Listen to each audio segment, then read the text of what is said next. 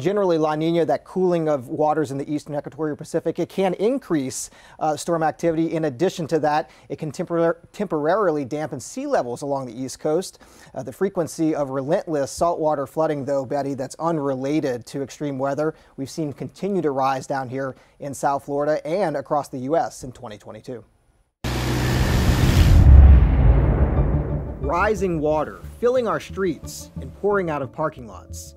It's becoming a familiar scene in South Florida, what scientists call sunny day flooding. Sunny day flooding, high tide flooding, nuisance flooding, all are used to describe flooding, typically with no storm in sight, with water in the streets, water spilling out of stormwater systems, water causing inconveniences to our people, to the public, to damaging infrastructure due to the cumulative impacts. Dr. William Sweet, oceanographer with NOAA's National Ocean Service, told me several factors affect differences in our local sea level rise,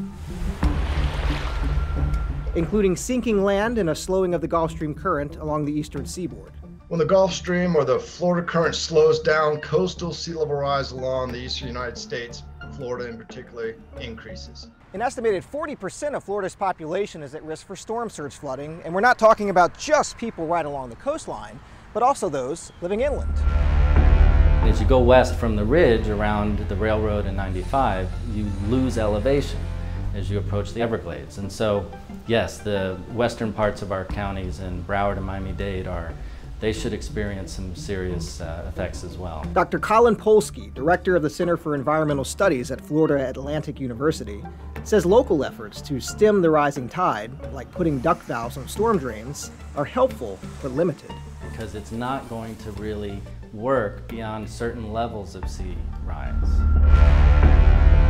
Until we can contain the effects of global warming, which can happen overnight, scientists say we're facing both the ecological and economical costs of now rapidly rising seas.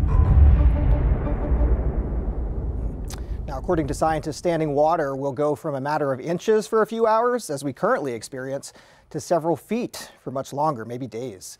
This could ultimately change both the desire to live here in South Florida and even government and private support for flood-related damage.